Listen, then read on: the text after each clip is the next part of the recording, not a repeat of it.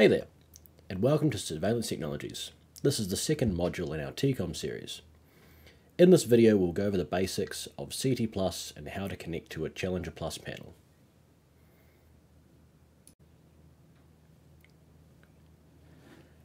Let's kick things off by opening our shortcut on the desktop for CTPlus.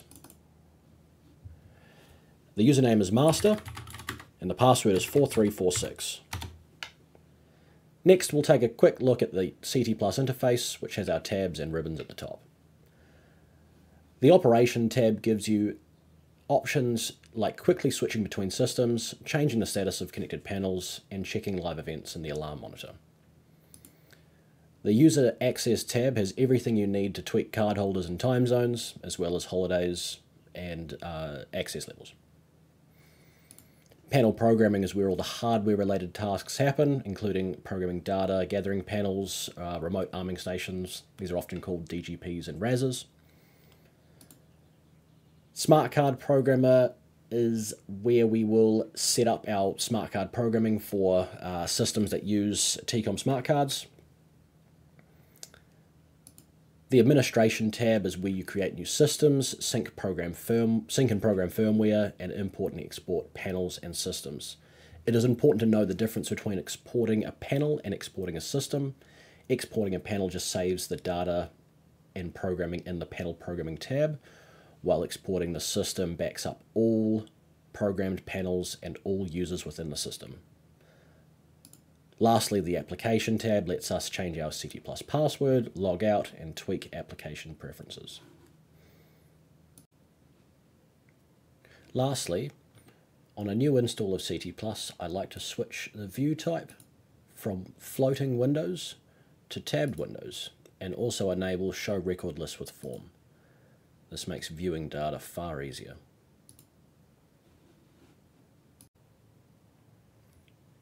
Now for the last section of this module, we're going to create a system and add a panel to that system and connect to it. Now, creating a system is rather easy. Under Operation, we click Activate System. We can then click New. Now a system is a group of panels, but it should only be used for a single site. So each system should be for its own site. We shouldn't be using two different sites on the same system. So just remember that the user database is shared between panels on the same system, and we should be good. Now for this system, I'm just going to call it Tecom Mod 2. I'm going to hit the save, which is the little floppy disk in the top left hand corner of the tab. And after hitting save, we'll see it appear now in the record list on the right hand side. And then we just click Activate.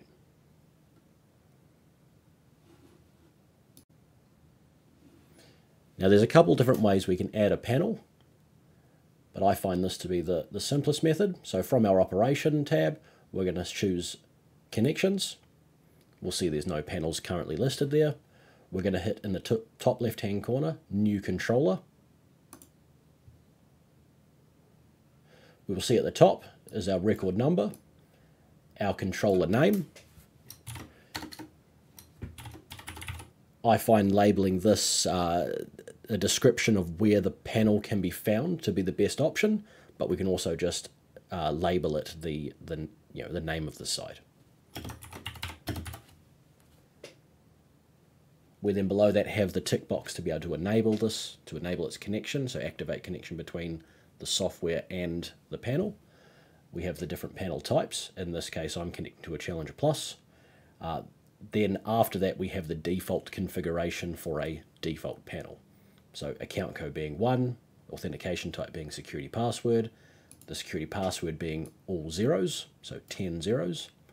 The time zone is by default set to Melbourne, Australia, but we can change that to +12 Pacific Auckland. The card format, this is for the auto generation of card credentials for users, card holders, and an auto date time sync. With all those things selected, by default, a panel out of the box, this should just connect. I'm going to hit save. I'm not going to tick enable yet. I'm going to close my panels tab, And now on my Connections tab, I can see there is the panel there. I can see its state is disabled, its connection is offline, what type of panel it is, what's in the command queue. It does say 1 there because it is going to try and send the panel's name to the panel. The description of the panel, the account code, the endpoint is how we're connecting to the panel. It will then show the firmware after we connect and it's the panel's current status after that. So a couple ways I can start that connection is by either in the panel's programming section, turn on that connection, or I can press the change state button here, or by right clicking on the highlighted panel and clicking enable. As you can see, very quickly it connects. It will then show me the firmware version, confirming that it's a ChallengerPlus. Its command queue will drop to 0 after it's been connected. And now we can retrieve the existing data from the panel. Whenever connecting to any panel, if you haven't connected to it before, it is crucial that you retrieve all the information from the panel so we're not just programming blindly. So right-clicking on the panel is the easiest way of doing it.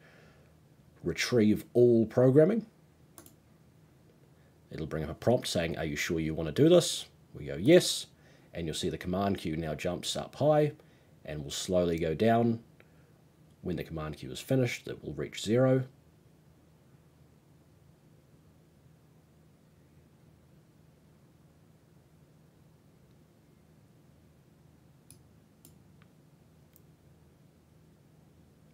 And now we have a full default database out of a ChallengerPlus panel relatively quickly.